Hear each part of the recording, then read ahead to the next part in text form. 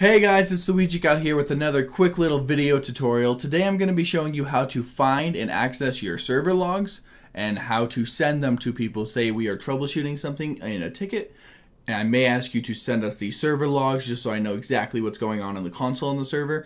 This is how you access the server logs there. So the first thing you want to do is you want to be able to access your files via an FTP client such as FileZilla. As soon as you're able to access your server, go ahead and actually connect to your server. This is what you should be seeing.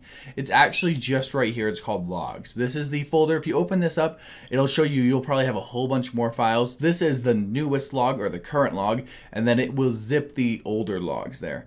So if I'm asking you for something like a log, the best situation would be, this is just a transcript of the console there. So if you look at it, here is my console currently. I'm going to go ahead and join, and I'm just going to say something like hello, and you should see all that pop up in the chat and in the console. So yep, you see me join. It doesn't show chat, but it does show it here. So now if we go ahead and open up the latest.log,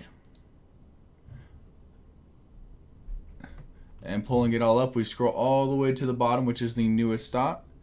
There it is. It says, hey, I joined and I logged in. So essentially what it is doing there is just getting all the information from the console and saving it. So this is how you would send it to me. At this point, you would go ahead and just download the log. So just double clicking that will download the file. You can go ahead and open it there. It should just be a text document. At this point, you could just drag and drop this into Discord. But sometimes Discord will tell you, no, that file is too large, you can't upload it. There's a really quick way to get around that. We're just going to go ahead and open up this. And we're going to go back to what we call Hastebin. This is a great little site. It's just for pasting text. So you open up your log, copy all of it, paste it, and you'll hit the little save button. And then up here is a link. That is the link to your Hastebin there. So that gives you the entire log. You can go ahead and then just send that link over to me, and that sends the entire log over, and I'll be able to take a look from there. So that is how you send the logs over to someone in order to troubleshoot an issue or just kind of view the server logs, see what's going on with your server.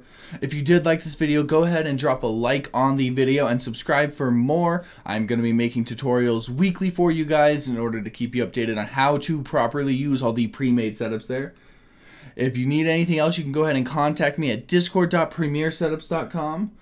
And I hope this tutorial was helpful. Luigi Cal out.